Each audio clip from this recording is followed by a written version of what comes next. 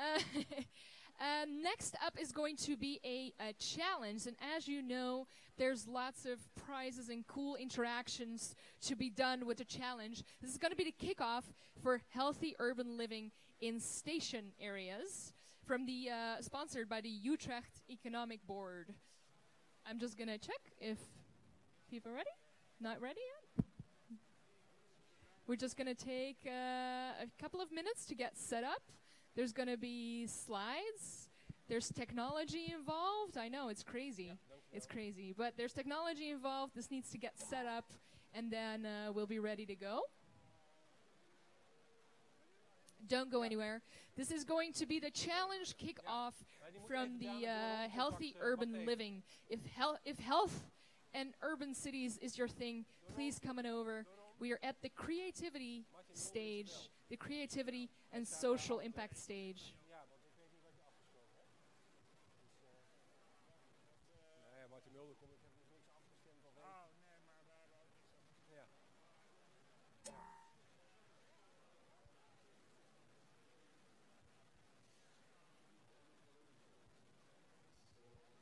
Ik ben er wel klaar voor, maar er moet daar nog even wat afgestemd worden. Dus is iemand op het laatste moment bijgekomen die wel zou komen, niet zou komen, wel zou komen, wel zou komen. Dus hij is gekomen. Als jij dat wil, dan mag dat. Ja, dan zal ik het overnemen dan? Oké. Ja, dan gaan we. Als de presentatie klaar staat, dan gaan we gewoon beginnen. Oké, 2 tellen, oké. Dan ga ik nog even een handje schudden daar, dan kunnen we over 2 tellen beginnen. It's always exciting how long this is going to take. We have no idea. It's I'm not a religious person, but I'm tempted to say it's in God's hands right now. I have no idea what's going on. It's in the God of technology's hands right now. I must say this is the first time I'm presenting like barefoot. This has never happened before. There's stickery tape out here. Watch out for that. You might trip over it and fall flat on your face like I just did, almost.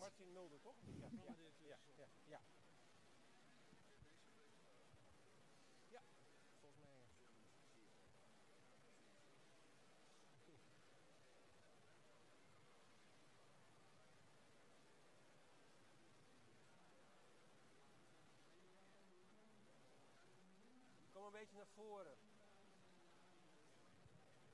Looks like you guys are scared. Yeah. Staying away, out of sight. You know, this is a really fun conference to get engaged. Like, you can actually ask questions, learn things, win things, throw tomatoes if you brought your own. Marijke. Ja, dit is hem. Ja, en dit is de presentatie. Helemaal goed. Gaat lukken. Ja. All right, I think we're ready. Yes. Next up is the challenge kickoff for healthy urban living in station areas, brought to you by the Utrecht Economic Board. Please give a warm welcome to our next speaker. Thank you very much. So come a little bit to the front. I'm waiting for my mic. Yeah. Can you hear me? Yeah. Okay. Just come a little bit to the front. Yeah. Yeah. It's nice and cozy, they say. Okay. Yeah. So welcome everybody. It's the start of Hacker City, and we are not starting it over here alone. At the same time, in Porto, Santander, Recife in Brazil, they are starting Hacker City as well. It's the second year they are organizing it. Last year it was in Porto alone, but this year it's with 4 cities at the same time, 24 hours Hacker City with smart city urban questions to solve for you. And I will tell you something about that later on. But it's very exciting to have around the world in 4 cities the same Hacker City at this moment.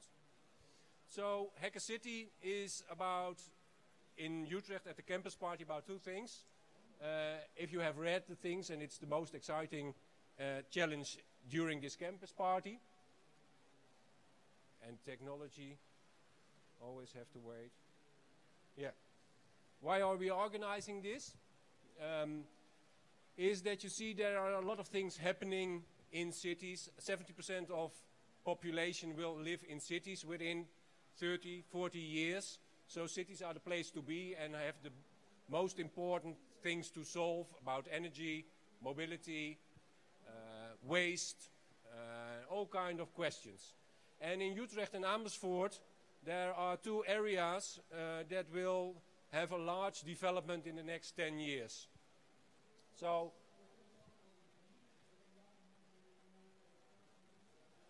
where is the receiver? I'll just use the space bar. It works as well. This is Utrecht Central Station area. Who has walked around here, who has been outside the last few days? Oh, you have been outside, okay. We have a special guest because all the dots you see over here, all the markers you see over here, are projects in the Utrecht Station area in the next 10, 15 years to be developed. And we have Martin Mulder, project director of the Utrecht Station area, who will say something about the development things in this station. So Martin, can you come up to the front?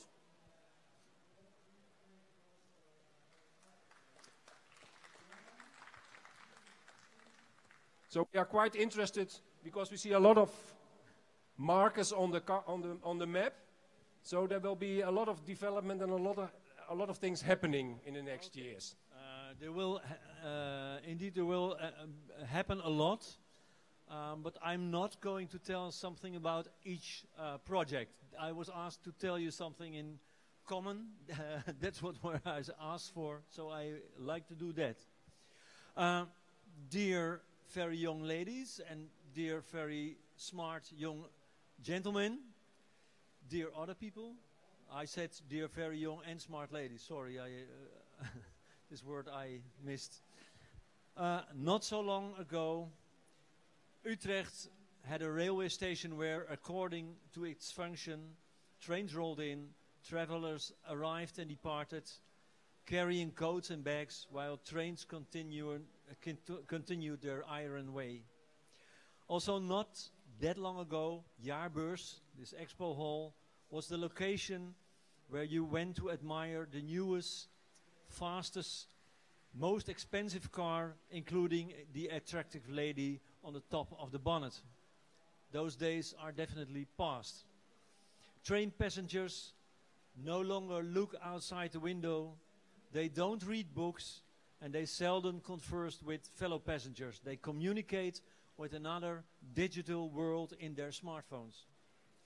Jaarbeurs visitors no longer gaze starry-eyed at the shining new products, but they are working here, like you are. Real estate fairs no longer show their new roof tiles or postal boxes. They are network events for everyone who has anything to do with the building process. The beer and the small deep-fried meatballs with mustard, bitterballen in typical Dutch snack are more important than window frames and bricks. And have a look at how you yourselves operate here these days.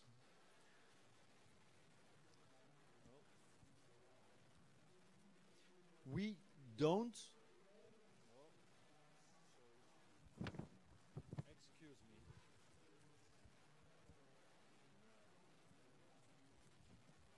I should read from a computer and not from. This enormous worldwide event would be unthinkable even 10 years ago. And now Amersfoort and Utrecht city would not know how to do it without you. Everyone observes global urbanization. You said it. The teeming, interlinking urban chaos of workspace, housing, university, terraces, cinemas, hotel, buses, squares, trees, canals, underground, pipes, cables, children, parking lots, shops, pigeons, restaurants, parks, Wi-Fi connections, monuments, street musicians, and all the 1,000 elements which make a city. Luckily, in the cities of Amersfoort, people cycle a lot.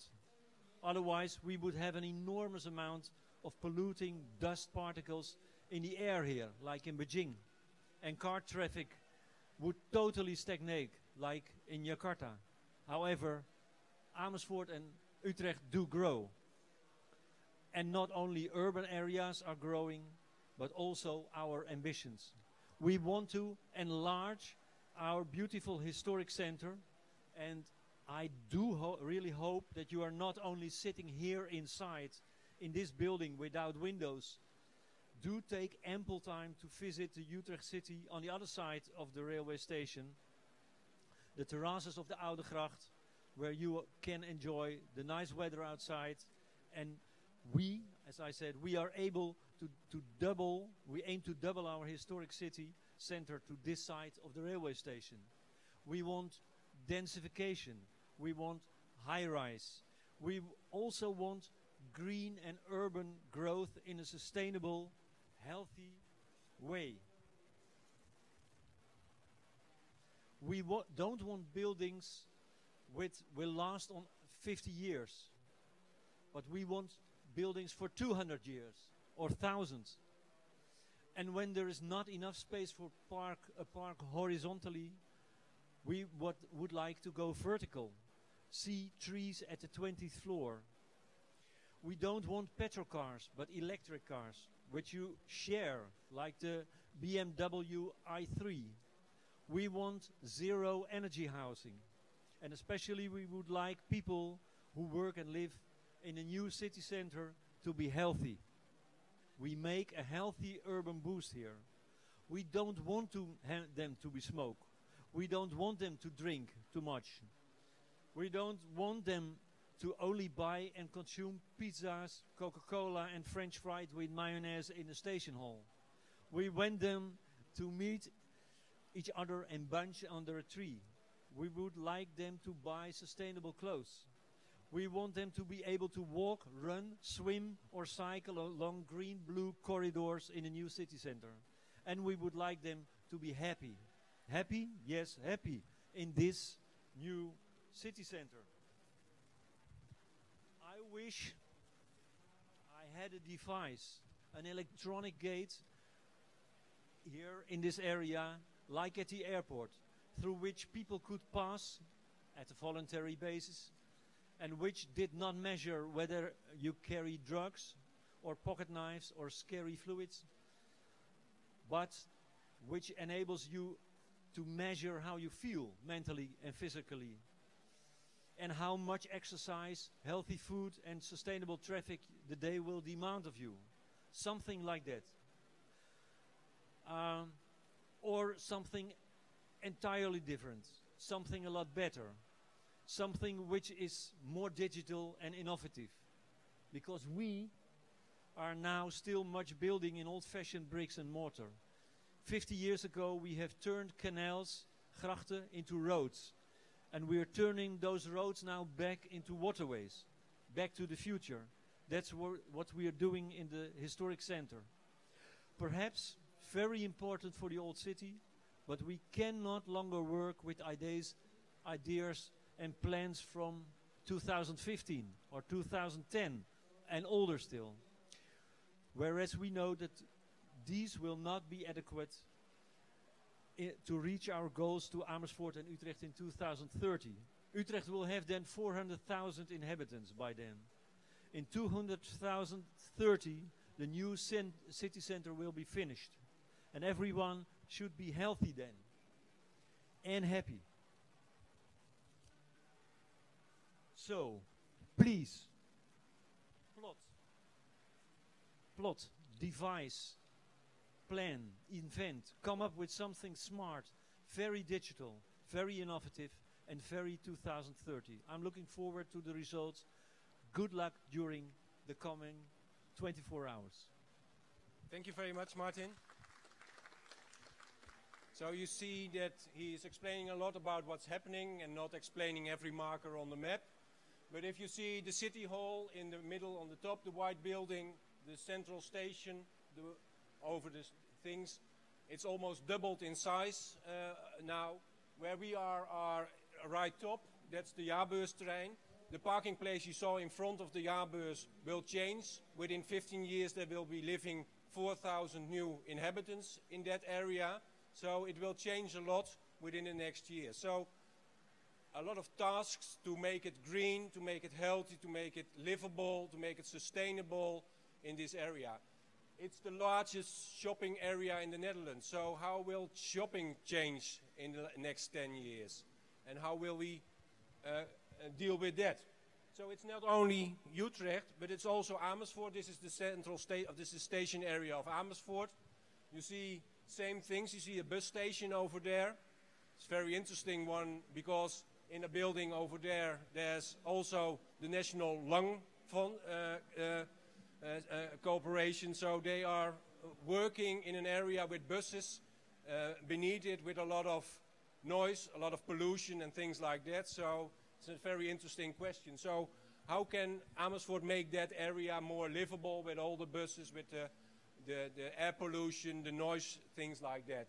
You see the office buildings, and Amersfoort had a lot of office buildings with vacancies. So how can they make it more attractive for new kinds of work, new kinds of living over there? And at the top, it's not quite visible, but Amersfoort has a very historic inner city as well. How to connect the station area with the inner city in Amersfoort, for example. So the walkway to the inner city is not quite attractive. How can you make it more attractive? Because a lot of people visiting the station area are not visiting the inner city of Amersfoort, while it's one of the most beautiful inner cities in the Netherlands, for example. So for Amersfoort it's very important to make this area more healthy, more livable, more sustainable as well. Reduce vacancies, make the area more interesting to work, to live, and to less polluting and less noise, for example. So same questions in Utrecht and Amersfoort, a lot of developments and a lot of new questions to be answered. So healthy urban living is a broad term, and you can imagine there's a lot of things possible. It's about noise, it's about energy, it's about parking, it's about food, it's about biking. Everything has to do with healthy urban living. So it's very broad for you to think about things while these areas are being developed. Every kind of solution is possible. How can we have people living longer in their homes? How can we make it easier for them to walk to facilities, to shops and things like that, instead of using cars? So all kinds of questions related to urban development, sustainable urban development, are to be answered in these questions. So if you have ideas about a very specific solution, about biking, waste management, energy, for example, all kinds of solutions are welcome. So you don't have to have the grand idea to solve all problems in these areas. The cities are very much looking at solutions, even if it's a small solution solving something very important to them. So what we asked in Porto, Santander, Recife and in Amersfoort, Utrecht is that you use fiber technology as well. If you are interested, you can come over to us, and Abigail is somewhere over here as well, in the back. Then you get an account for our fiber lab with already generic enablers installed, so you can have a quick start to use things like the context broker, wire cloud, things like that. They are pre-installed. So go to Abigail, she has the login details for you, so you get up and running very quickly to use FireWare technology. Because FireWare is important in all the cities who are participating in Hacker City. It's the open initiative in the European Union to use standards, to have the open APIs, to use data, to create new solutions, and they make it repeatable, scalable to other cities. So the things you imagine for Amersfoort of Utrecht, that's one of the criteria for the judges as well. The solutions you think of for Amersfoort and Utrecht have to be used in Helsinki, Rome, Portugal, Spain, everywhere. So it's you think of solutions for these station areas, but there are a lot of common or the same areas around Europe. You can have your solutions as well. So we will look at solutions that are scalable and reusable. Another important thing, later I will come back on that, we have a workshop about the Internet of Things using LoRa technology. Who has heard of LoRa? Everyone who went to the workshop last night? Okay, everyone, okay, or at least you. So we have a workshop at 9 o'clock, 8 o'clock, 9 o'clock. 9 o'clock, where we will show you with real-time sensors. You can use the sensors yourself. We will connect them to the LoRa gateway and we will connect them to FiWare. We have developed a new generic enabler. It's called Concava, Convert, Calibrate, Validate, where you can convert the data from your LoRa devices so it is usable through the NGSI API from FiWare, for example. So we will show that. Jan-Willem Smeenk will be here at 9 o'clock and he will demonstrate to you how you can use those devices, LoRa devices, to make them available.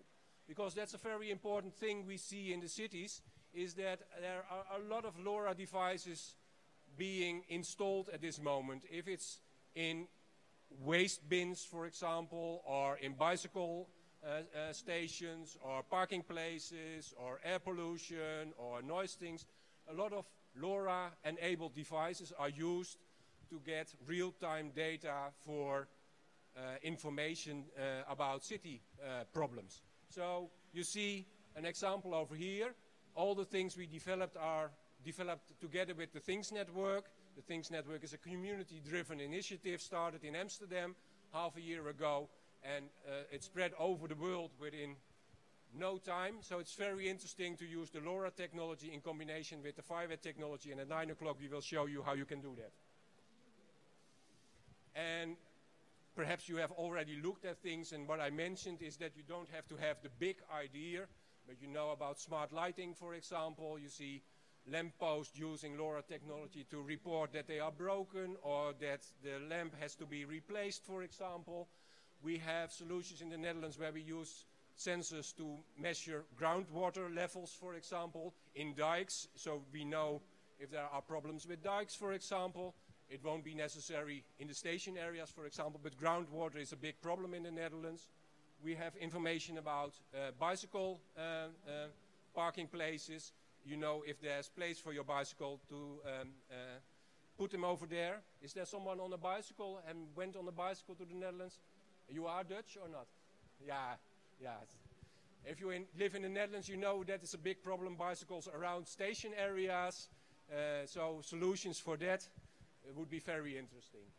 And other things about noise pollution. You have a lot of bars and restaurants who have noise, and you can use noise measurement to show how high levels are, and that's a way for participation between inhabitants of a city, the people who own the restaurants, and government to show more directly what's happening. So these kind of solutions we are looking for, use sensor technology, use data, and create new solutions to make these areas more livable.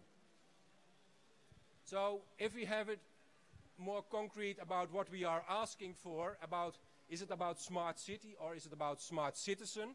It's not only technology driven, but it's also how do you involve citizens in your solutions as well. So the things we are asking for is how can you promote more sustainable mobility, not only the cars. If you know that there will be 4,000 new inhabitants in this area alone, you can imagine that has consequences for mobility. How can we stimulate them to use bikes, to walk, or to do other things? So if you have solutions that you have incentives for them to not take their car, but to use a bicycle or to walk, that's great. How can you create a more active or stimulate a more active life? Do you have gaming things or things like that for people to walk instead of taking their car, or people living longer at their homes, making it interesting for them not to stay in their homes but to go outside, walk, things like that? How can you encourage community building in your neighborhoods, involvement, participation, so more the social things are quite interesting. The plans in Utrecht and Amersfoort is to have 100% sustainable energy supply. So how can you do it? Solar energy, wind energy is quite interesting in a more urban area. And it's also an interesting thing, if you have a green area, is there still room for solar energy, for example, because it consumes a lot of space.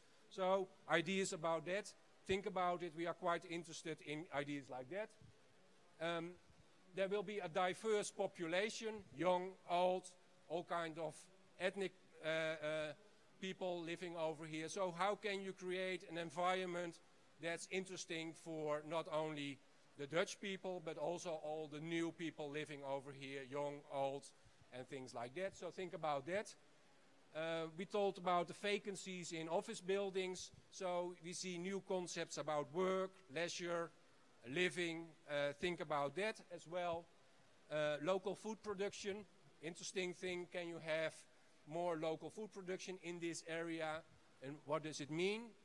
So, and much, much more things about small things, large things where you can think about. Biking, air quality, parking solutions, vacancies, shopping. So as I mentioned, this area is the largest shopping area in the Netherlands. So with internet shopping growing, what does that mean for shopping areas like this? So to help you, we provide you with a lot of data. A lot of data about sensors. We have air quality sensors in Amersfoort, Utrecht, and we will tell you something more about that. We have a data platform you can use. So if you go to hackercity.nl, there's a login possibility. Then you can create an account, and with that account you have access to all the information we have. So there's a long list about archaeological information, about sensor data, about air quality, about Chamber of Commerce information. So a huge amount of information you can use for your ideas and for your solutions. And I will show a few examples of that. So one of the APIs we will provide is, does someone know Open 311? No? Open 311 is an open API for making requests about issues in public space. Potholes, broken street lights, garbage on the street and things like that. We provide you with a full API you can use for making requests and getting status information about those requests. So if you want to create solutions about, for people reporting issues or knowing which issues are already reported in this area, about the quality in their neighborhood, you can use this API. It's fully available with Swagger documentation. You can try it, so make use of it. Another interesting part, and I want to have Jeroen Maas over here to explain a little bit about that. And he has some examples as well. What you see over here is the station area of Amersfoort. And Jeroen provided us with sensors over there for registering noise and the climate in buildings. So can you show something about what you did over there? And you have access, if you are registered, you have access to this information and this API, and you can download it as well. So you have historic information about all things over there. So, show us. Yes, so hello everyone. I'm from Munisense. Munisense is a company which has all kinds of sensors throughout the Netherlands and also in Europe and outside of that. And have provided for you, for the Hacker City, a couple of sensors in Amersfoort and Utrecht. So here you can actually see our open data platform, which contains all of the open data that Munisense provides. So in this map you can see for Amersfoort we got 5 indoor climate sensors, which are the red ones, which is this little sensor which measures CO2, temperature and humidity, and they're placed in a hotel and in the Huis voor de Gezondheid, and they're basically all of the data you can use to make new kinds of applications.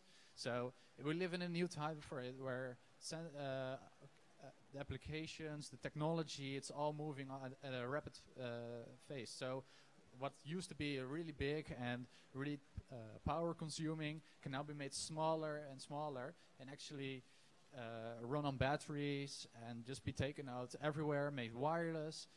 Things are going really fast. And for example, we also got a sound measurement point, which is kind of hidden, but it's the purple one in the corner there, and that measures the sound of the buses of Amersfoort, which you can find very interesting data of, because that's what you don't expect. You hear a lot of buses and you hear a lot of noise that they produce, and you think, well, 80 decibels is the maximum amount that you should endure for a day. And it's maybe really interesting to see the data and view how close the sound that we measured from the sensor is next to that 80 decibels. You might find something interesting. And we have also got these sensors in Utrecht, and all of the data is available using a REST API. All of the data is JSON. You can just you don't even need credentials to access the data. You don't need to have an API key. You can instantly get the data and go on in your application. It's a really low barrier to entry. You've got Swagger documentation as well, so you could just download that and create your own client and go on with that data. We also got sensors which are running more than 1.5 years in Utrecht, so you can find a lot of historic data in there, maybe trends in there. We've got 6 sound sensors which are installed right next to the station in Utrecht, which are at the top of the Hoogkaterijn building, which is really interesting data to view in the new developments that are going on in Utrecht, which you just hear. There's a lot of building, there's a lot of noise that's also produced, and maybe you could find some interesting tidbits in there, and maybe some interesting application which you can do with building noise. So I hope you get something about this and figure something out which you can do with sensors. I've got a couple of these sensors with me, so if you are interested in using data from these sensors, you can just come talk to me and I will explain you more. I will help you around with the data platform, and you can also maybe use even these sensors that we got here for a live application in the city. Thank you, Jeroen. Yeah, it's interesting to know we work together with a lot of partners. So Jeroen is from Munisense. That's the partner who provides us with all the data about the things you see over here. This is just a screenshot of Amersfoort, but as Jeroen said, same information available for Utrecht. So this is just 2 examples of data available. We have a complete open source CCAN data repository with over 500 data sets with historic information as well. This is just an example of all measurement, all points measured with air quality in Utrecht itself. So have a look at it. If you are registered, you can see over 500 of these data sets as well. Not only air quality, but also where are the monuments in the city, and you name it, and it is available. So that is about what Hacker City is, and there are some things I just have to say, because you have to know, if you are participating, how the program works. So I will tell you something about how the day starts at 7 o'clock, what you can expect and what we expect from you. Okay, at 7 o'clock till 8 o'clock, we expect over there in the Fireware stand, if you participate and you are alone, for example, you're looking for a team, you want to join, come over there to the Fireware stand between 7 and 8, tell your idea, and we help you to find a team you can work with together and work on your idea. So it's in the Fireware EU lounge, present your ideas, and Abigail will help you over there. So that's the first step. If you want to participate, come over there, create your team. If you already have a team, fine, just start, then register yourself and you have access. And so only if you think it's necessary. The next step, if you want to participate, is create an account on hackercity.nl. There's a login button.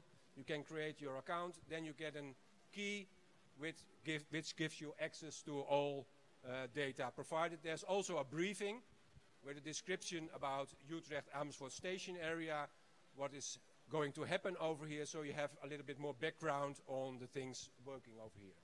So that's for you. I said 9 o'clock, but it is 8 o'clock, the workshop.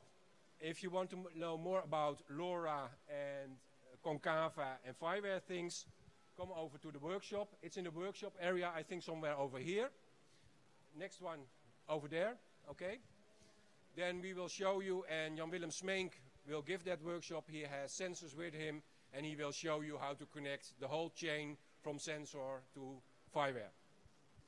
So that's from 8 o'clock till 9 o'clock. Tomorrow morning, if you are still awake and survived the night and worked on your idea and want something different, we have a guided Segway tour through Utrecht's shopping area and Utrecht station area. So gather at the fireware stand at 9:45, and then you can join the Segway tour, and it's a fun way to do something else for a few hours and learn more about the station area in Utrecht. So at 10 o'clock tomorrow morning, a guided tour on a Segway. 7 o'clock tomorrow evening, you have to hand in your proposals at the podium, but Abigail, I don't know where the podium exactly is. Over here? Yeah, somewhere over here. You have to hand in your proposals. I will tell something about criteria later on, but you hand in your proposals. Why? Because at 7 o'clock tomorrow evening, it's over. You have to stop working on your proposals, and then we receive your ideas. From 7 till 8, you have a 3-minute pitch, where you can pitch your idea to the judges, and it's over here as well. So you have to prepare a 3-minute pitch as well to present what you have thought of.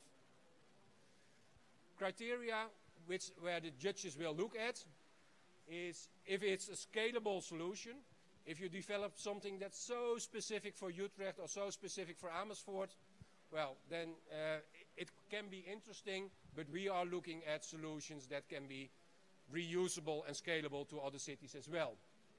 You have to think about a business case. So if you have a grand plan or a big idea that's not quite realistic or we cannot use it, so you have to think about your business plan if you have an idea, how this idea can become reality.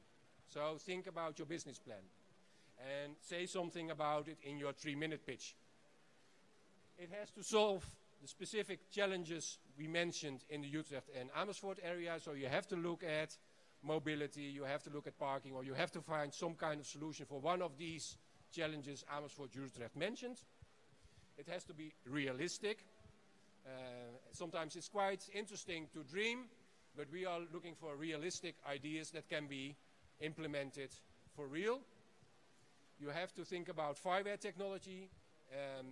We also know it's only 24 hours, that it's difficult to get known every detail of fireware. So if you have a great concept, great idea, and mention the way you want to use fireware, that's great.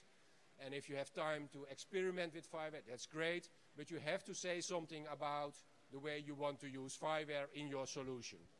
It can be a concept, it can be an idea. And if you have tried it yourself, you get extra points, for example, but think about the way you want to use fireware.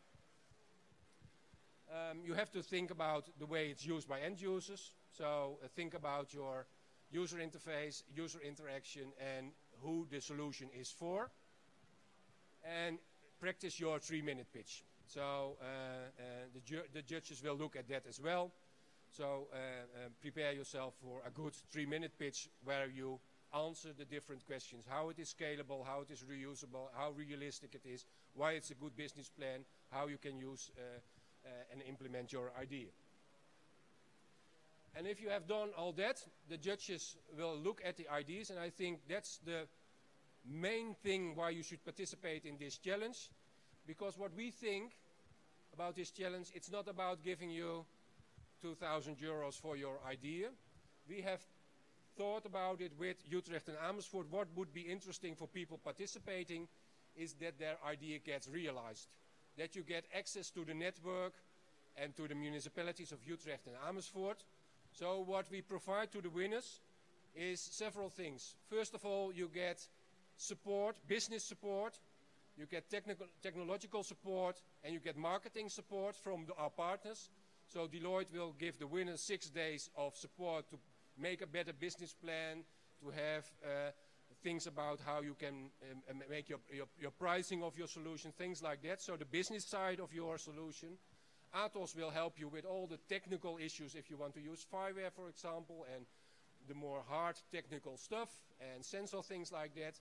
The winner gets 6 days, number 2 gets 3 days, and the number 3 gets 1 day. So you get technological support, and Elba RAC, the partner, helps you with marketing things. You get articles written, you get online exposure, so your idea gets a big audience as well. That's not all. You also get some money that's as a reward, but most important, the winner gets a chance to get its idea realized in Utrecht and Amersfoort, because we have a grant of 25,000 euros for the winner to make their idea in a proof of concept in Utrecht of Amersfoort. So if you have a great idea and you just think it's a great idea, there's someone of Utrecht and Amersfoort as well, you have a chance to get 25,000 euros to make your solution real in Amersfoort or Utrecht. So we help you in the next 6 months, the winners, to get your idea with a good business plan, with a good marketing plan and technological support, and the proof of concept in one of those 2 cities, if you have a great idea. So, if you need any support, there will be several people around for fireware support, for data support, for things like that. There is in the briefing, if you have access to all the information and data, there's information how you get the support. So if you have any questions, just ask. We are walking around in the fireware stand to ask your questions. Come over, just ask, and we are there to help you. What you need now is, if you want access to fireware as well, we have made already accounts for you, so come over in the next few hours, and then you get an envelope with all the credentials and information to get access to our fireware lab environment as well. So come over and just don't hesitate to ask any question you want. So, we are looking forward to great solutions in any way, in anything you want to realize, and we hope to see you next day, tomorrow at 7 o'clock, with some great proposals. Any questions for now? At 7 o'clock at the fireware EU stand. So if you walk outside in the large area, there's a stand with fireware on it. So I think it's the second, somewhere in the middle. It's great fireware on top of it. Yeah? Okay, and if you don't know where it is, I will stay here. So if people want to join, to go over there, we walk over there. Yeah? Over there is Jan-Willem Smenk. He will give the workshop on LoRa, fireware, and Concava. So if you have questions about that, I see a big box beside him. You have sensors as well, I think. Yeah, he has some sensors as well, so you can work with that as well. Any other question? Who already has a great idea? Okay, looking forward to it. And see you in the lounge. If you want to go to the lounge now, follow me. And Abigail is over there on the table with all the information as well. So we will wait over there, and then we go to the lounge. And if you want to follow us. And we hope to see you tomorrow evening with great ideas, or the next 24 hours if you have any question. Good luck.